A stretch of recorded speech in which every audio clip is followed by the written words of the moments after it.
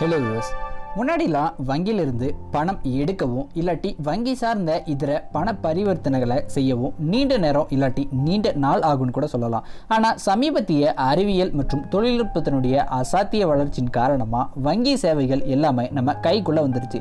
நொடி பொழுதில் நம்மளால் பணத்தை மற்றொருவருக்கு அனுப்ப முடியுது. வீட்டில் இருந்தபடியே நம்மளுடைய கம்ப்யூட்டர் வழியாக எல்லா விஷயங்களையும் ஈஸியாக முடிச்சுக்கிறோம். டாக்குமெண்டேஷனில் பெரும் புரட்சியே நடந்திருக்குன்னு சொல்லலாம். லட்சக்கணக்கான நூல்களும் ஆவணங்களோ இணையதளத்தில் நிரம்பி வழியுது. அதிவேக ரயில், விமான போக்குவரத்து அப்படின்னு போக்குவரத்திலும் மாபெரும் மாற்றமே நடைபெறுவதற்கு நவீன தொழில்நுட்பத்தின் வளர்ச்சியே காரணம். இத்தகைய மேம்பாட்டுக்கு பின்னாடி பல விஞ்ஞானிகளும் ஆராய்ச்சியாளர்களும் இருந்தாலும் அவர்களிலேயே முக்கியமானவர் ஜேம்ஸ் கிளார்க் மேக்ஸ்வெல். இவர் ஒரு கணிதவியலாளர் மற்றும் கோட்பாட்டு இயற்பியலாளர். இவரை பற்றி தான் இன்னைக்கு வீடியோவில் பார்க்க போகிறோம். அதுக்கு முன்னாடி நீங்கள் இன்னும் நம்ம சேனலுக்கு சப்ஸ்கிரைப் பண்ணலைன்னா இப்போவே கீழே இருக்கக்கூடிய சப்ஸ்கிரைப் பட்டனை கிளிக் பண்ணி சப்ஸ்கிரைப் பண்ணிக்கோங்க. கூட இருக்கிற பெல் ஐக்கனை கிளிக் பண்ணிக்கோங்க. இன்னைக்கு வீடியோக்குள்ளே போகலாம். இது போல் நம்ம தெரிஞ்சிக்க வேண்டிய பல விஞ்ஞானிகளின் வாழ்க்கை வரலாறு தான் இந்த நோ த சயின்டிஸ்ட் அப்படின்ற கூடிய பகுதியில் தொடர்ச்சியாக நம்ம பார்க்க போகிறோம். ஓகே, நம்ம ஜேம்ஸ் கிளார்க் மேக்ஸ்வெல்லை பற்றி பார்க்கறதுக்கு முன்னாடி ஒரு சின்ன காணொலியை மட்டும் பார்த்துடுவோமே. Could you name a famous scientist from history? Any famous scientist? I guess Einstein would be the first one. Einstein. Einstein. Isaac Newton. Isaac Newton, yeah, brilliant. You're interested in a guy called James Clerk Maxwell. Never heard of him. James Clerk Maxwell. No? No, I haven't.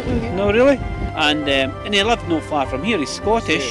And I come for 10 miles from Portland. I've never heard of him. You never heard of James Clerk Maxwell? Nah, Right.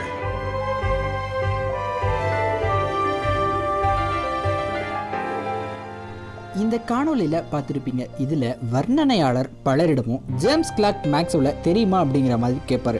ஆனால் பலருக்கும் Newton மற்றும் Einstein போன்ற சயின்டிஸ்டுகளை தெரிஞ்ச அளவுக்கு James Clark மேக்ஸ்வெல்லினுடைய பெயரை தெரியறதில்ல. Cinema நட்சத்திரங்களை தெரிஞ்ச அளவுக்கு பொதுமக்களுக்கும் அவ்வளவு படித்தவங்களுக்கு கூட இவருடைய பெயரை தெரியறதில்ல. ஆனால் இயற்பியல் துறையில் இயங்கக்கூடியவர்களுக்கு இவர் ரொம்பவுமே பரிச்சயமானவர். வரலாறுல ஆண்டுகளை நாம கிமு கிபி என்று பிரிப்பது போல வளர்ச்சி பெற்ற வருடங்களை மேக்ஸ்வெலுக்கு முன்பு பின்பு என்று பிரிக்கக்கூடிய அளவுக்கு இவருடைய கண்டுபிடிப்புகள் முக்கியமானவை. நவீன அறிவியலின் தந்தை என்று அழைக்கப்படும் சர் ஐசக் நியூட்டன் அவருடைய காலத்துக்கு முன்னாடி இருந்த பல்வேறு கோட்பாடுகள் மற்றும் தத்துவங்களை ஒருங்கிணைத்து அறிவியலின் முதல் புரட்சிகரமான வடிகால திறந்து தனது ஆய்வுபூர்வமான தத்துவங்களை வெளியிட்டார். அந்த வகையில் அவருடைய பிரின்சிபிகா மேத்தமேட்டிக்கா என்னும் நூல் ரொம்பவுமே பிரசித்தி பெற்றது.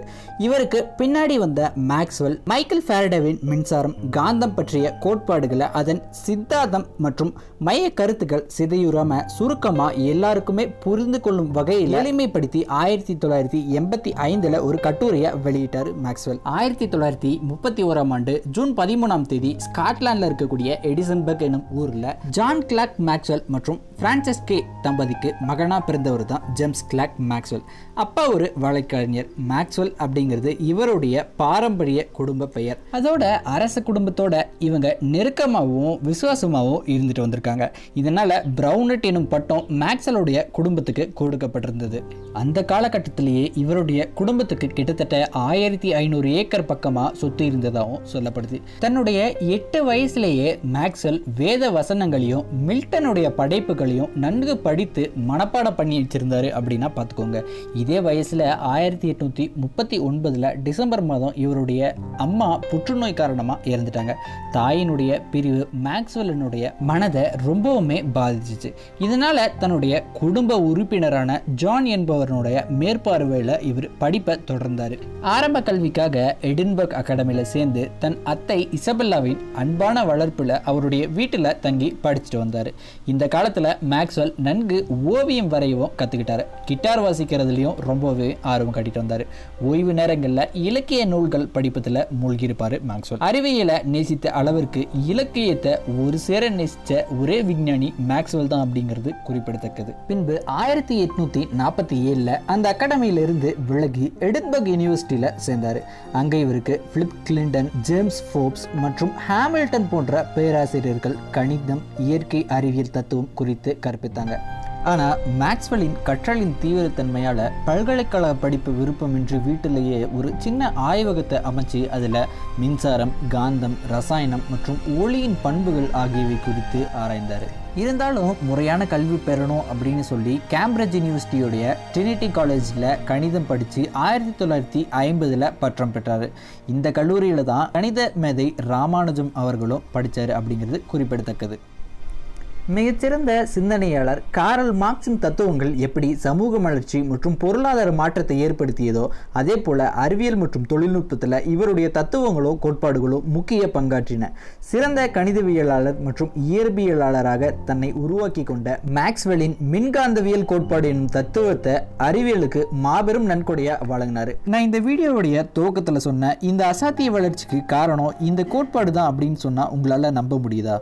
ஆனால் அதுதான் உண்மை. இந்த வளர்ச்சியெல்லாம் யாருடைய முயற்சியால் வளர்ந்தது அப்படின்னு நம்ம ஒருபோதும் கவனத்தில் கொள்றதில்ல. மேரிஸ்கல் கல்லூரி, லண்டனில் இருக்கக்கூடிய கிங்ஸ் கல்லூரி ஆகியவற்றில் இயற்பியல் துறை தலைவராகவும் விரிவுரையாளராகவும் 1962 அதே போல் 1971 கேம்பிரிட்ஜ் யூனிவர்சிட்டியுடைய லெபார்டரியில் இயற்பியல் பேராசிரியராகவும் சிறப்புடன் பணியாற்றிய மேக்ஸ்வெல் மின்னியல், காந்தவியல், ஒளியியல் ஆகியவை குறித்து ஆராய்ந்து இவை ஒன்றுக்கொன்று தொடர்புடையவை என்று கூறி சிறப்பு கணித சமன்பாட்டை உருவாக்கினார்.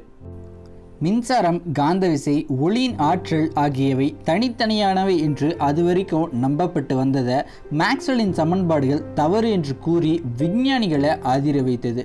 இவை மூன்றும் ஒரே தோற்றத்தின் வெளிப்பாடு தான் அப்படின்னு விளக்கி காட்டினார் மேக்ஸ்வெல். மின் மற்றும் காந்த புலன்கள் அலைவரிசையில் செல்கின்றன என்றும் இது ஒளியின் வேகத்திற்கு சமமானது என்றும் கூறி 1864 A Dynamical Theory of the Electromagnetic Field என்ற மிகவும் பிரசித்தி பெற்ற ஆய்வு நூலை வெளியிட்டார் மேக்ஸ்வெல்.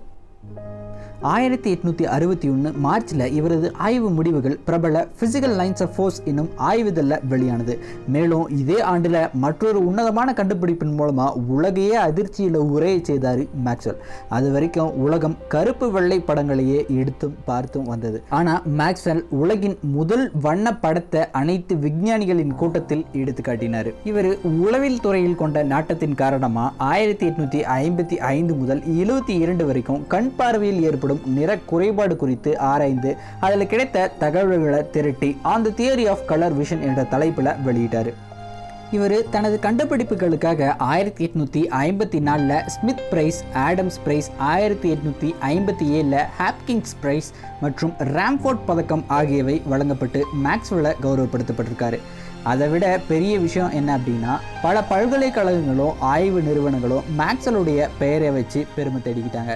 இதே போல் நம்ம சாட்டர்னில் இருக்கக்கூடிய இந்த ரிங்ஸை பார்த்துருப்போம். இது எல்லாமே ஒரு சிறு சிறு துகள்களால் உருவாக்கப்பட்டது தான் அப்படின்னு சொல்லி மேக்ஸ்வெல் தான் கண்டுபிடிச்சார். இதன் காரணமாக இதற்கு மேக்ஸ்வெல் கேப் அப்படின்னு அவருடைய பேரை வச்சுருக்காங்க. 1858 கேத்ரின் மேரி என்னும் பெண் விஞ்ஞானியவே திருமணம் செஞ்சுக்கிட்டாரு மேக்ஸ்வெல். இத்தகைய பெருமைக்குரிய விஞ்ஞானி மேக்ஸ்வெல் 1879 தன்னுடைய 48வது வயதில் புற்றுநோய் பாதிக்கப்பட்டு இறந்தார். இவருடைய நினைவா அமெரிக்காவில் இருக்கக்கூடிய ஹவாய் தீவில் 4092 மீட்டர் உயரத்தில் ஜேம்ஸ் கிளார்க் மேக்ஸ்வெல் டெலஸ்கோப் கிழக்கு ஆசிய ஆய்வகத்தால் நிறுவப்பட்டிருக்கு. இதே போல வெள்ளி கிரகத்தில் இருக்கக்கூடிய ஒரு மலைக்கு மேக்ஸ்வெல்லுடைய பெயர் சூட்டப்பட்டிருக்கு. மேக்ஸ்வெல் படித்த எடின்பர்க் பல்கலைக்கழகத்தில் கட்டடம் ஒன்றுக்கு இவருடைய பெயர் 1977 பொறிக்கப்பட்டதோடு மேக்ஸ்வெல் பணிபுரிந்த கிங்ஸ் கல்லூரி வார்ட்லூ வளாக கட்டடத்துக்கு இவருடைய பெயர் சூட்டப்பட்டிருக்கு. மேலும் இங்கே இவருடைய பெயரில் ஒரு சிறப்பு பேராசிரியர் பதவியும் உருவாக்கப்பட்டிருக்கு. எலக்ட்ரிக்கல் சர்க்கியூட்ஸில் கெப்பாசிட்டர், ரெசிஸ்டர், இண்டக்டர் போன்றவற்றைய இணைக்கும் பகுதிக்கு மேக்ஸ்வெல் பாலம், அதாவது மேக்ஸ்வெல் பிரிட்ஜ் அப்படின்னு இவரோட பெயர் கொடுக்கப்பட்டிருக்கு. பிரபல சால்ஃபோர்ட் யூனிவர்சிட்டியோடைய முதன்மை கட்டடம் இவரது பெயரிலேயே அழைக்கப்படுது. காந்த பாய்ச்சலை அளவிடும் CGS என்ற கலவையான அலகினை அறிந்து கொள்ள மேக்ஸ்வெல்லின் பெயரை கொண்ட MX எனும் குறியீடு பயன்படுத்தப்படுது. மேக்ஸ்வெல் பிறந்த வீடு தற்போது அருங்காட்சியகமாக மாற்றப்பட்டுள்ளது. இப்படி உலகையே மாற்றிய விஞ்ஞானிகளின் வரிசையில் நியூட்டனுக்கு அடுத்து வைத்து போற்றப்பட வேண்டியவர் ஜேம்ஸ் கிளார்க் மேக்ஸ்வெல். இளம் விஞ்ஞானிகளும் மாணவர்களும் இவரது வாழ்க்கை குறிப்பையும் கண்டுபிடிப்புகளின் முக்கியத்துவத்தையும் அறிந்து கொள்ள வேண்டியது அவசியம்.